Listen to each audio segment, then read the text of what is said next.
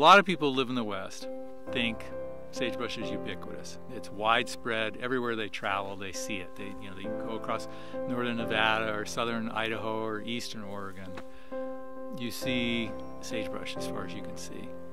So at first glance, when you think of sagebrush, it seems like a really mundane plant. You know, we have it everywhere. You know, it's all over the western United States, and it doesn't seem that important or that valuable.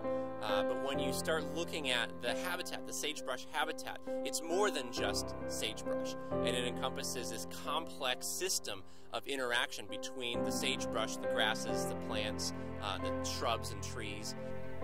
A lot of people don't know what they're missing, because what they don't get is that these are incredibly rich, productive systems, or they can be anyway. But unfortunately, there's very, very little of that left. You know, we have impacted sagebrush to such an extent over the last century and a half through our settlement patterns, our development, our farming, our grazing, bringing in fire, bringing in species, novel species from other parts of the world like cheatgrass. One of the problems that we're faced with here is the encroachment of invasive species. And when you look across this habitat, it seems on its face very healthy. But a lot of the species that you're seeing here just don't belong here, or haven't traditionally been here. They've been brought in by humans, they've been brought in by cattle and sheep, they've been brought in by other livestock, or they've just been given an opportunity to grow because of the changes that we've made to the natural processes here. Some examples are cheatgrass. You look back in some of these areas and you see wide expanses of cheatgrass or Medusa head grass. So for the Upper Columbia Basin Inventory and Monitoring Network, it was an obvious community to pay attention to because so much is gone, and yet it is so huge and it supports so many different kinds of life forms.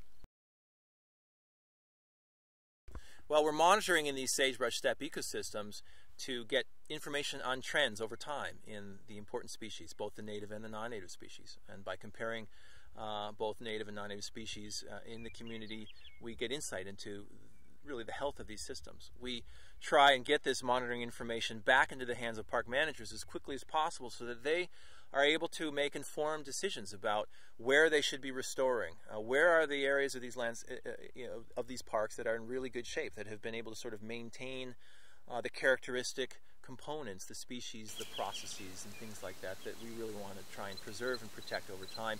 And then, where are the problem areas? This is a patch of Medusa head that I found maybe 2 years ago.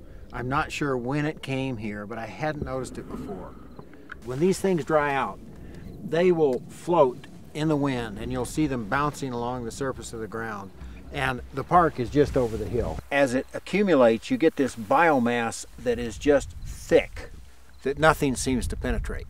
So that you end up with a monoculture. I mean, in here we still have a few forbs that are coming up. Eventually this will be so thick with Medusa head that there is nothing here but Medusa head. And as a result of that, you just lose all sorts of plant species, plus all of the insect species, all of the other species that depend upon this natural ecotype. And that's the scary part with Medusa head. In the old days it was simple. You tried to keep it exactly the way it was when European man first saw it. But the difficulties in doing that were so overwhelming that rather than give up, we've changed those goalposts a little bit. And the whole idea, I think, now of building or maintaining an ecosystem and promoting an ecosystem that's resilient is beginning to become the dominant theme, and I think rightly so. Resilience is a really important concept. It gets at this idea of the ability of these landscapes to recover after disturbances like fire and drought, for example. We're trying to get insight into the resilience of these landscapes. One of the biggest challenges facing the National Park Service right now and many years in the future is going to be our changing climate. It's changing at a rate that is unprecedented in the historical record, but also the fossil record and the prehistoric record. how ready are some of these ecosystems? How able are these ecosystems to adapt to drastic changes that are happening very quickly? So when we think about resilience, we're thinking about ways that we can manage and assist the ecosystem to handle dramatic changes. But monitoring is quite complex because the systems you're trying to monitor are quite complex. And so when you think about this, it's an ecosystem. It's not just a single plant like this blue bunch wheatgrass or this sagebrush behind me. It's a variety of plants and soils and topographies and elevations. And so how do you look at that complexity and how do you monitor it effectively with a pretty straightforward thing? And that was a tough challenge. What I go out and do is I use a square meter plot that I set out, and within that plot I measure the cover of these important components. These, the sagebrush, other principal shrubs, the native bunch grasses, the non-native invasive grasses. We really look at some of just the key factors in Sagebrush Steppe. There will be teams that will go on for years. The idea of this monitoring is it's going to last for decades and decades and decades.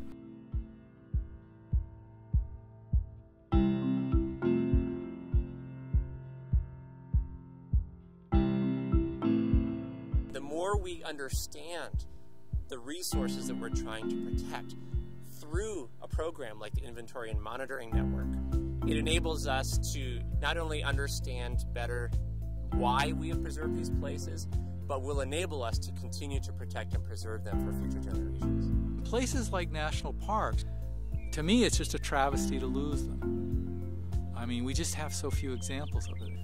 If we can maintain these big native bunch grasses and the sagebrushes where they naturally occur, it takes a vision that goes out over decades or centuries, and it takes people to make it happen.